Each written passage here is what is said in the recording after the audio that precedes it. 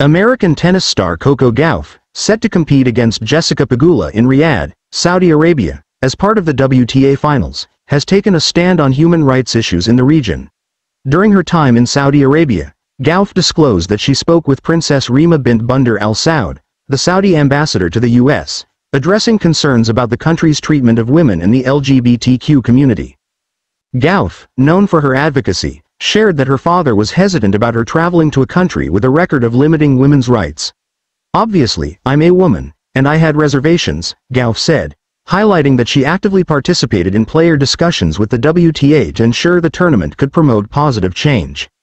Reflecting on her grandmother's experiences with desegregation in the U.S., Gauff hopes her presence can encourage progress. "I do think that sport can open doors. Hopefully, people will see what we represent and work towards more equality," she said. The WTA has pledged support for Saudi initiatives, including aiming for 1 million tennis players in Saudi Arabia by 2030, to promote sports as a path toward inclusivity.